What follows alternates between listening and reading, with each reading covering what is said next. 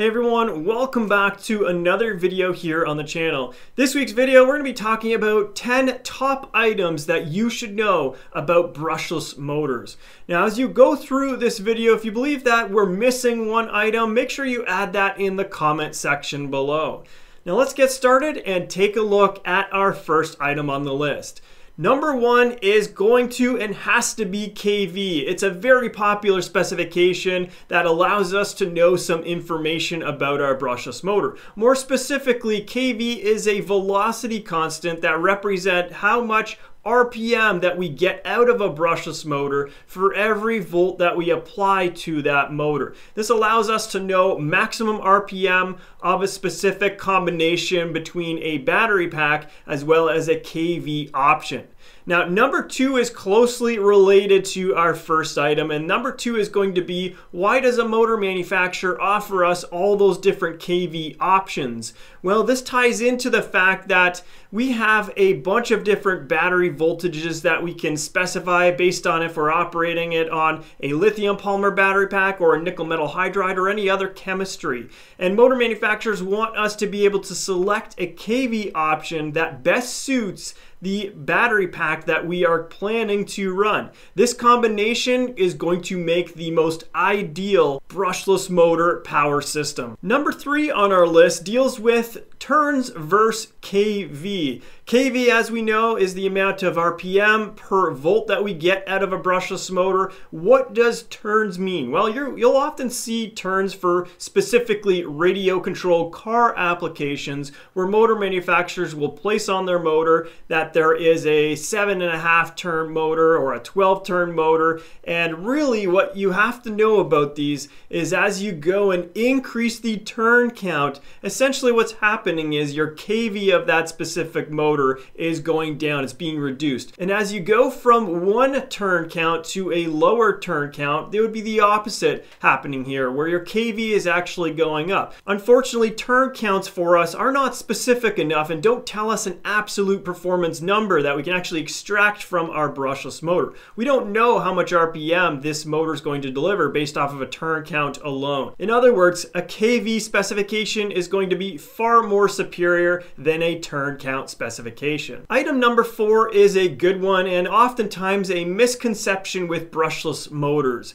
The kV value, if you go from 1 to a lower value of kV, this does not mean that you're going to get more torque out of that brushless motor. What you are going to get from a motor that has a lower kV value is more torque out of the motor for every amp that you apply in the form of current to that brushless motor. Now, one thing that you do need to take into consideration, especially when we're talking about comparing motors within the same motor size, physical diameter, as well as physical length, is that a motor with a lower kV will have a lower value of current that it will be able to withstand. This is how a low kV as well as a high kV motor actually balance out when it comes to pure absolute torque coming from that specific motor class. Number five on our list talks about power output of a brushless motor. If you're looking for a brushless motor that has more power output, you can take a look at what we have here on the table.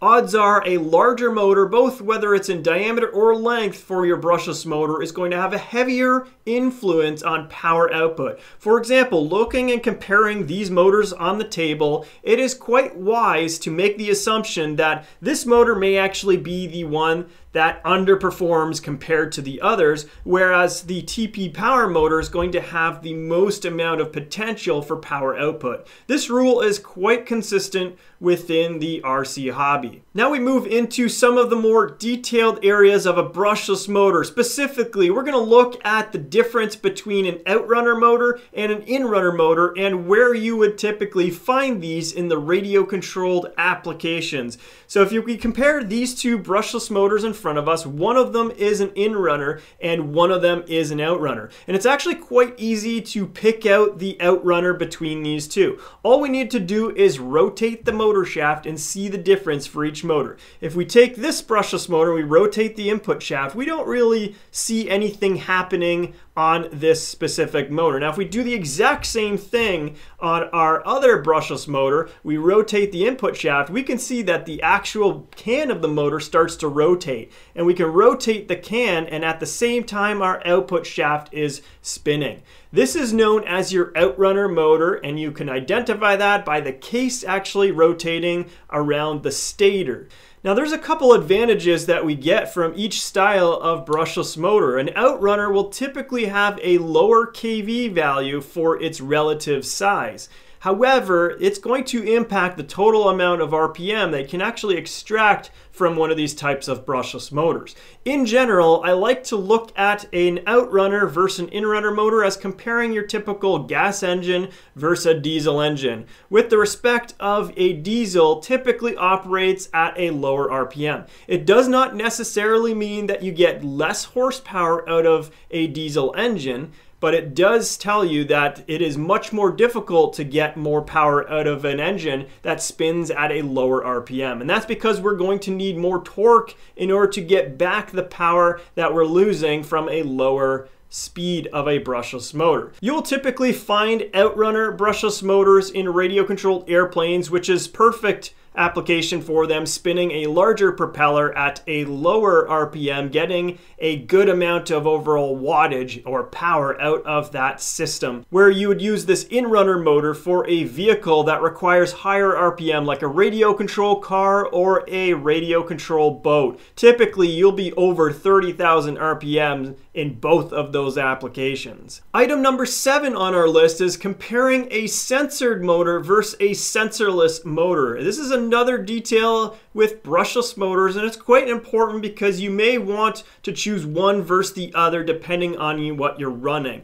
So typically a radio controlled airplane, helicopter, or drone would use a sensorless motor. And this is known as sensorless as there's literally no sensors that will exist inside of the brushless motor. And the question here is, what does that impact? Well, it impacts the speed control. The speed control is not going to know where the motor's shaft is relative to the windings inside the brushless motor. And as a result, you may get some hesitation, or the motor may not be perfectly synced when you start that motor up from 0 RPM. And this is a problem known in the radio control hobby as cogging, where cogging is not the absolute most correct term used for this type of scenario playing out. Now, there are a couple things that you can do to get rid of this type of synchronization issue, and that is moving towards a sensored system where the speed control now is going to be hooked up to sensors in the motor, and those sensors tell the speed control where its position is.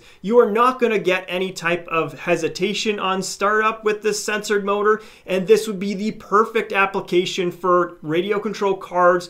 And more specifically, this would be perfect if your application in radio control cars is rock crawling, where you're going to be running your radio control vehicle at very slow speeds trying to climb up rocks. And at some cases or some points in your run, you may actually come to a full stop to identify what's going on. And then you need some very good control at low speeds to get that motor going again so that you can carefully climb up the next obstacle. Now, the next item that you should know about brushless motors talks about the reliability and how we can actually control and maximize the reliability of our brushless motors. All of these brushless motors on the table operate within a certain temperature range. Now, a lot of the times motor manufacturers will place the maximum temperature that they can operate on a specification sheet. If you don't have that specification sheet, often what I do is aim for the 60 degrees Celsius or 140 Fahrenheit mark. As you start to approach 160 or 170 Fahrenheit, this is where motors may break down, and where they will break down is within the magnet that is internal to the brushless motor. Once you have demagnetized the magnet due to heat, your brushless motor essentially becomes a paperweight. And this is how we're able to avoid this, by measuring temperature. Now, you can do that with a temperature gun such as the one that I'm holding here, where you just need to know the temperature on the motor where it is the hottest and compare that against the maximum threshold of that motor. Checking motor temperatures frequently helps us maximize reliability. Now, if your brushless motor is getting hot, there is something that you can do. And you can see all these different gears here on the table. This here is our smallest and this is the largest. If this is the gear that you're running on your specific brushless motor, all you need to do to reduce the temperature that it's operating at is start to try out smaller pinion gears. Smaller pinion gears is going to lighten the load of that motor, making certain that it draws less current, and then you'd be able to drop the temperature of that brushless motor. Just make sure that you're using your temp gun and confirming that this is happening to, again, maximize the reliability of that system. Number 9 and 10 on our list talk about things that you should avoid doing in order to not destroy your brushless motor. Number 9 is avoid cutting the wires on your brushless motor if you don't know if it's safe to do so or not. Checking these motors on the table out, it is very wise to avoid cutting because some of the winding terminations that exist inside the brushless motor can actually exist and be terminated outside. If I were to cut the wire right here, I can actually destroy the motor by destroying the winding termination, even though I solder a new connector or whatever the case is to that section of wire. My recommendation is whatever the factory length of wire is on your specific motor, leave it at that size unless you know for certain that you can alter it. And the last item on our list, number 10, talks about the fasteners that we use on our brushless motor to mount it into position on our radio controlled vehicle. If you don't do this right, there is a possibility that you can destroy your motor before you even turn the motor on. One good example is comparing these two motors. If you look at this brushless motor specifically, through the holes in the case, you can see the copper windings. If I were to use a fastener on the front of this motor face, I can actually drive that fastener right in so that it touches the windings inside of this brushless motor. And if I do that, I'm going to scrape the enamel off of those windings. When the enamel of those windings is removed from the fastener, there is risk that you can now short out the windings of your brushless motor. And if you do that, you essentially render your brushless motor as a paperweight. Some motor manufacturers recognize that this is an issue, and what they do is they actually place a material so that you cannot very easily get to the windings. Otherwise, what you can do is just check the length of your fastener. You only need to let the fastener go in about 3 or 4 millimeters inside the brushless motor, and what you can do is you can actually check this by taking a fastener,